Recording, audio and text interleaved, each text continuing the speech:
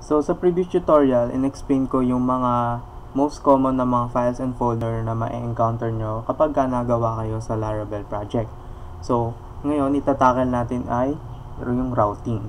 So, ang cover nito is yung basic routing, yung name route, yung required parameters,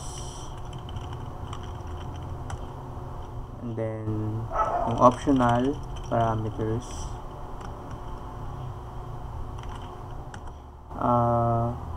yung mga route groups, route resource,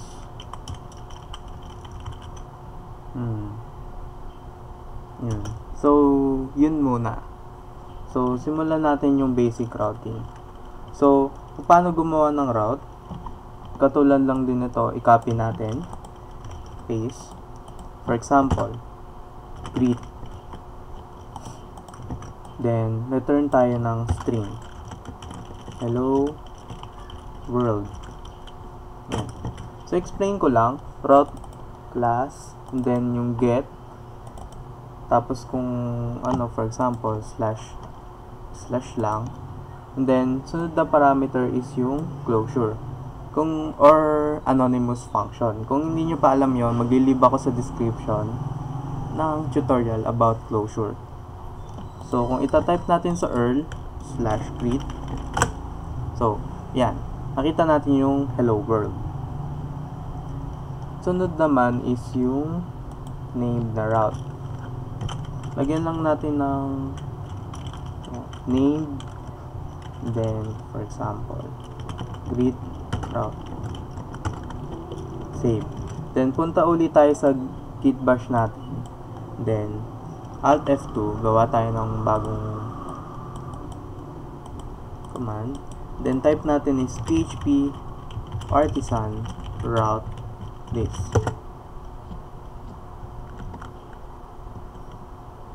Hindi tayo naka-cd dun sa folder natin. cd awesome thoughts. Then, execute ulit natin php artisan route list. So, kung titingnan nyo dito, nagkaroon na siya ng pangalan. Etong route na to is yung ginawa natin kanina. Ayan. And then, magagawa naman tayo ng required parameters. For example, mag-greet tayo ng specific na tao.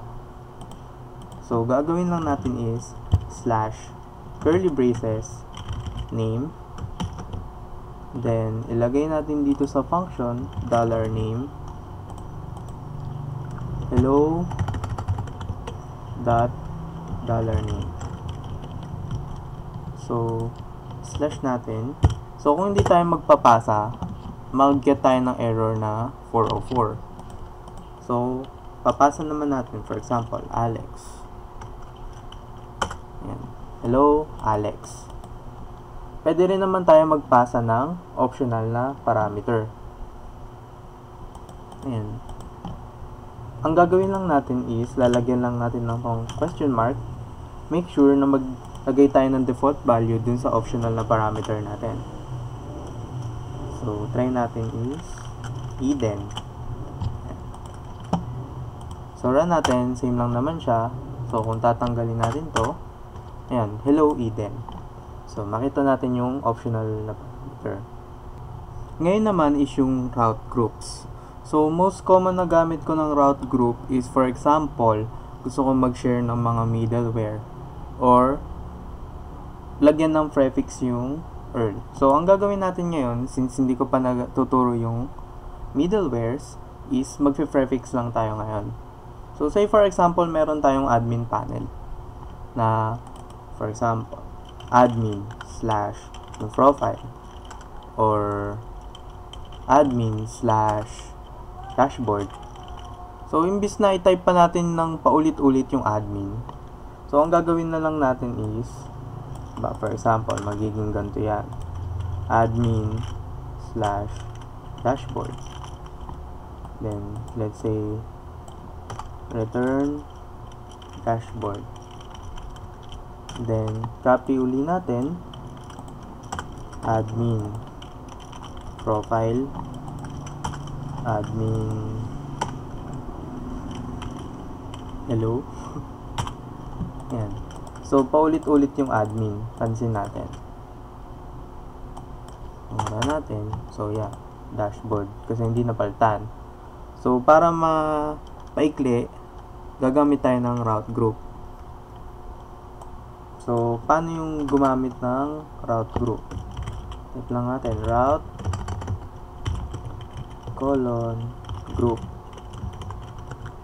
And then, square bracket. Yan. Prefix. Yan. Oops. Equal. Greater than admin. And then, comma, function. Enclosure. Yan. Then, ang gagawin na lang natin is route get dashboard function